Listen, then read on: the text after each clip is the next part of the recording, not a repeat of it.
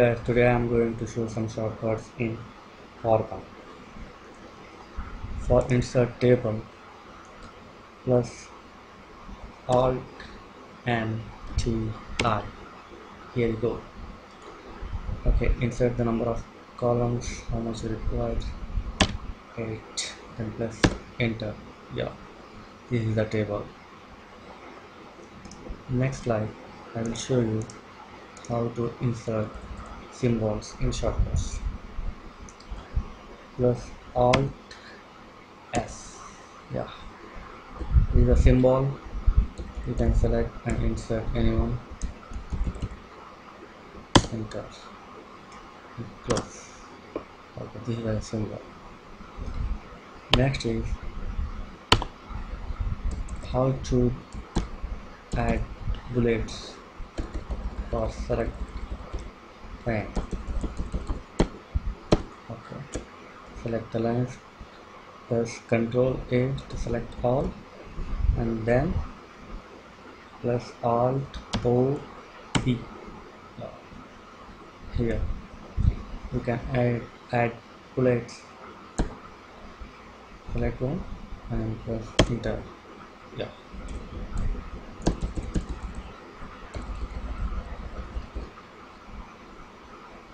If you want to change font size, select all, press Ctrl Shift P. Here font size you can change as per your requirement. Okay, I'll just type 34, enter. Yes. Okay.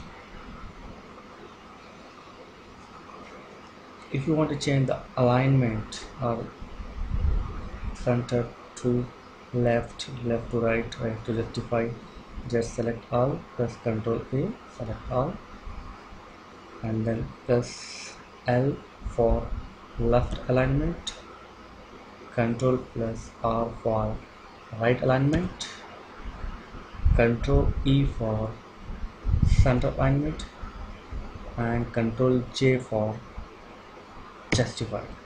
If you want to cut and paste this matter, just press Ctrl X, yeah, and press Ctrl V for paste. Yes. Okay.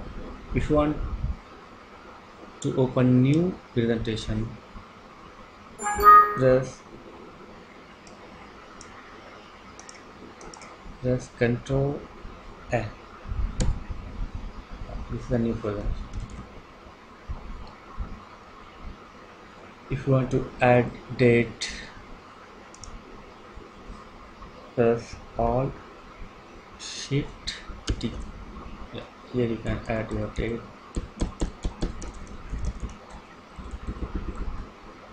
Press enter. Okay. Okay, let's add page number. Press Alt Shift P. Alt Shift, click here and press Alt Shift P. Yeah. Select the slide number and then press apply to all slides. Okay. Okay. If you want to give some space after every line, select the lines and press Alt O S. Here is the space. You can put 5 or 10 as per your need. You can put line space. Okay, hope these shortcuts will help you. Thank you for watching. Please like and subscribe.